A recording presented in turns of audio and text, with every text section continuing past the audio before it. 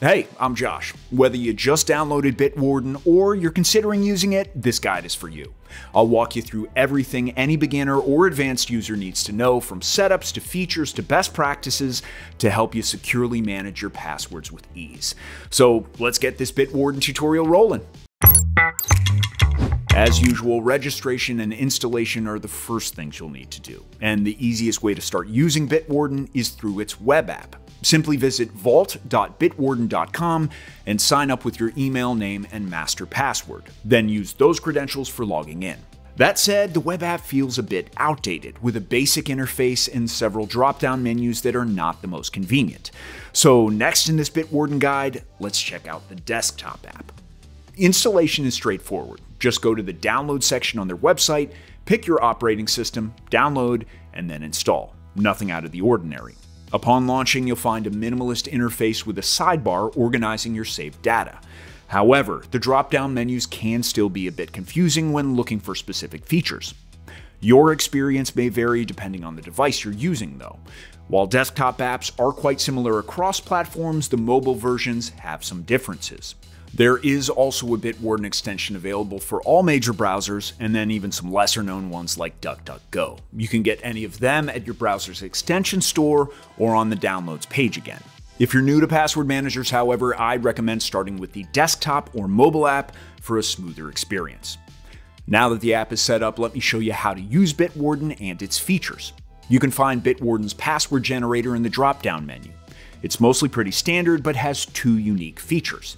It can generate usernames and create passwords up to 128 characters long. While this sounds great, to be honest, it's overkill since most websites don't require or even support such lengthy passwords. Beyond saving passwords, Bitwarden also lets you store secure notes. To do this, simply click the designated option and choose your note type. For example, let's save the birthdays of my colleagues. Now, every password should have autofill for your convenience. Bitwarden does have it, but there are some problems with it, security-related ones.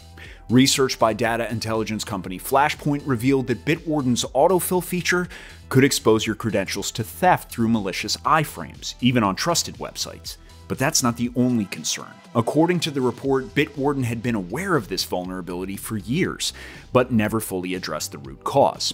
While Bitwarden now claims to have fixed the issue, the decision on whether to use the autofill is ultimately up to you.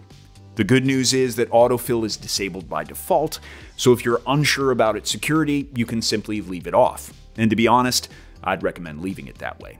But a password manager without a safe autofill leaves a lot to be desired. So if you want one with complete security and a fully functional autofill, I've got you covered with a few recommendations. You can find them through the links in the description.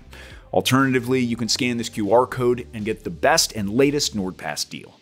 If autofill isn't that big of a deal for you, let's continue on with my Bitwarden tutorial for beginners. Next, I'll show you how to share your passwords. Now, even standard Bitwarden password sharing is a bit tricky and also only available with Bitwarden Premium. A simpler alternative is Bitwarden Send, which allows the encrypted sharing of text or files. You'll find it on the left side menu. Just click it, choose text or file, and send a secure link. The recipient doesn't need Bitwarden installed.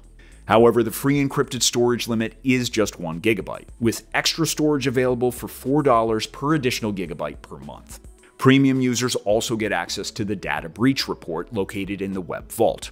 You can check if any of your emails have been involved in security breaches. Now, if you accidentally lose your master password, Bitwarden's emergency access feature can help. Under the Settings tab, you can assign an emergency contact with a specified access level. They will need a Bitwarden account, however, a premium subscription is not required in this case. Bitwarden also supports passkeys, as any modern best password manager should. Passkeys can replace passwords for supported websites. If you've saved login details for a site that has a passkeys functionality, setting them up is easy. For example, on Shopify, click the passkeys icon, go to Manage Account, then Security, and select Create Passkey. After confirming your password, a passkey will be generated. The next time you log in, simply select the passkey instead of entering credentials manually. And that's about it for the features. But I have to cover the downsides of Bitwarden too, as there are a few you need to know about. Besides Bitwarden autofill, another downside is the lack of automatic backups, which means you'll need to manually export your vault if you want extra peace of mind in case of a breach or system failure. Another limitation is that the desktop apps offer fewer features when compared to the web app, making the experience less than optimal on some devices.